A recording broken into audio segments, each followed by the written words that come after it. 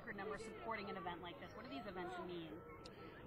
Well, they mean a lot for just human motivation. We're in a terrible economy. People don't have a lot to feel great about.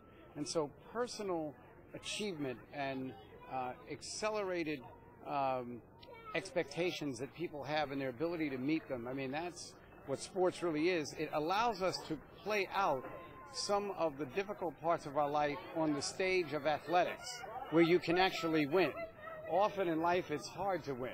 And then the other thing is what it does to physical fitness. We are not as physically fit as the generation that preceded us.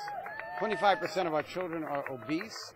We're eating the wrong products. We don't have a good nutritional program. And we're starting to turn that around, and I'm real excited about that. How's your hand doing from signing the vetoes? Does that make you forget about coming here? Make you forget about it for a little while? Well, it took my hand a day or two, but it was really my back from bending over 6,700 times.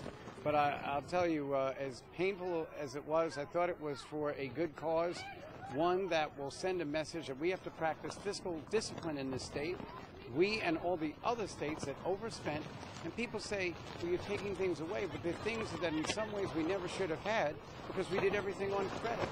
And we as a generation, our whole generation, has got to get off this concept that you borrow now and borrow later and never think the day of reckoning is going to come.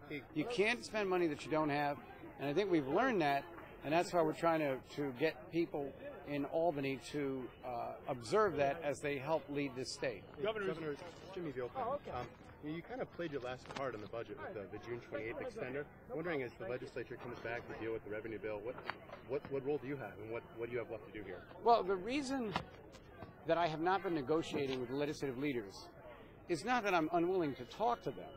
It's that I set up a deadline, and the deadline was pass my budget on June 28th or pass your budget. So they put their budget out, but they haven't passed it. Now, when they complete passing their budget, and I get to either sign it or veto the parts that I think make the state's fiscal situation unbalanced, there may be yet another card to play.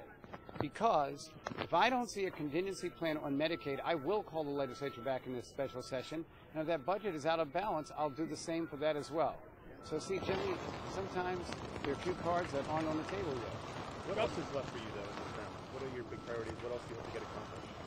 I think there's some legislation that I think we can still pass on ethics reform, perhaps, some agreements on some economic development pieces.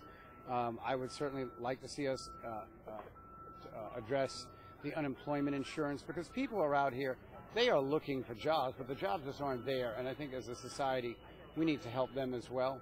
And so, you know, in addition to that, what I would really like to do is to make sure that whoever becomes governor after me is completely updated on Homeland Security changes that are occurring in Washington, obviously on compliance with the Healthcare Reform Act, which has 36 protocols that have to be dealt with in 2010.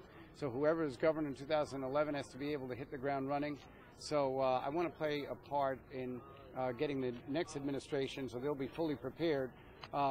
It's my way of trying to, you know, maybe address the fact that when I became governor, I was not prepared.